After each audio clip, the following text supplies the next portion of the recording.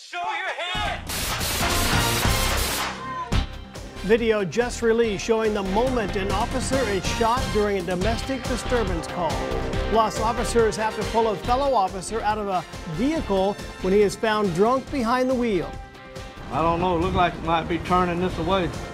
And at least 3 people were killed when a string of at least 27 tornadoes rip up homes in the Deep South. You're watching Action 10 News, first at 4. Good afternoon. Thanks for joining us on Action 10 News. First at 4, I'm Drew Spire. A sheriff's office in North Carolina fired a school resource officer who was seen on surveillance video body slamming an 11-year-old student. Mark Strausman has more. Brace yourself for an outrageous moment. A sheriff's deputy escorting a middle school boy lifts and body slams him. A student who weighed 70 pounds. Body slams him twice. A school resource officer who's supposed to protect students. The family of the unidentified 11-year-old says the boy was knocked out. When we first saw the video, we were stunned, we were shocked. Sheriff Curtis Brame says the unidentified deputy has been fired. I don't expect my deputy, any deputy, or law enforcement in North Carolina to carry out their duties in that way. There are no official statistics about excessive force involving school police and students. One national 2-year study showed at least 141 complaints of school police officers with abusive use of force. North Carolina requires its school resource officers get additional training. It's unclear whether the deputy involved in this body slam got his. No student should ever experience this in any way, especially not in our schools. John Miles is the middle school boy's grandfather. It's very painful because you send the kids to school to learn.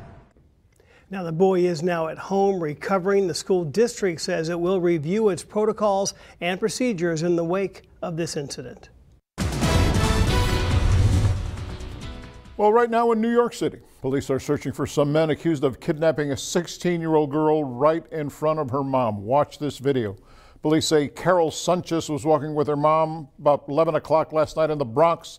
Now, the video is kind of blurry, but it does appear to show the men hopping out of a car, grabbing the girl, dragging her, putting her in the car, and then going back and knocking her mom to the ground. And then the guys drove off with the car and the teenager in the car. Now, 2 other men were reportedly inside the car at the time, but that's what's going on right now in New York. Drew. Andy, chilling new video released by the New Hampshire Attorney General's office shows the moment an officer gets shot. Watch. Show your... No! I'm shot! Shot! Officer shot! Pretty dramatic. It happened in August as police responded to a domestic call in Ware, New Hampshire. As the officers approach, a man points a gun at them, and that's when officers and the suspect exchanged gunfire. The officer was shot in the arm. Police say the gunman was on drugs and suicidal. He died after shooting himself.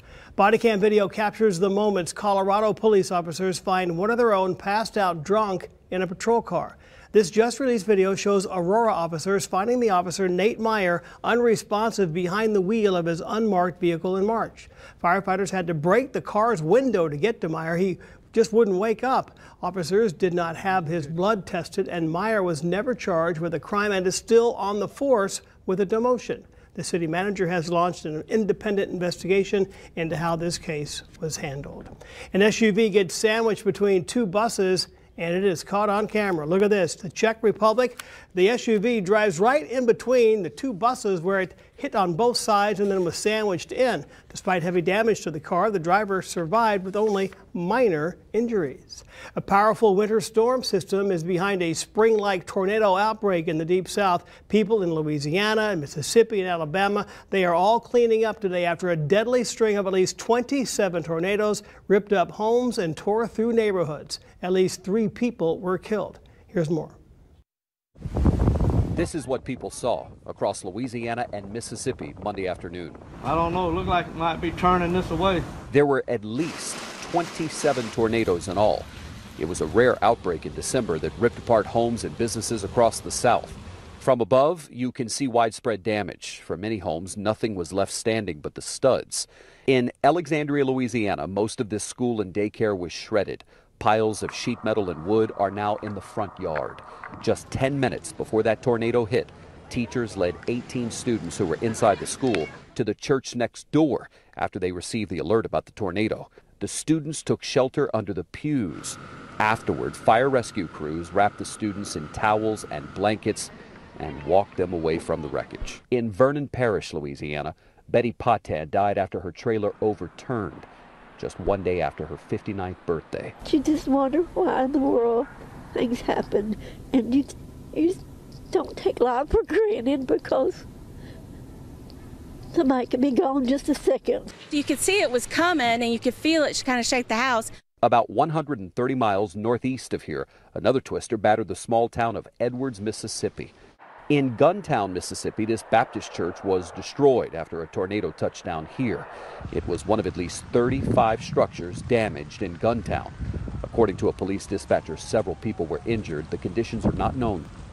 Last night, emergency response teams searched for people who may be underneath the rubble as the city remained dark without power.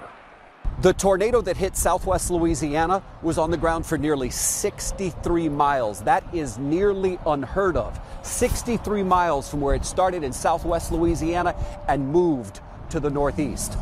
Only one death was reported in Louisiana. David Begnaud, CBS News, Alexandria. Our Chief Meteorologist Sharon Ray is here now. We have our own weather to deal with. What, the coldest temperatures around here in a long time, right? Yeah, you know, this season, the most widespread cold we're going to see yet this season. Who knows what will happen as we get into January.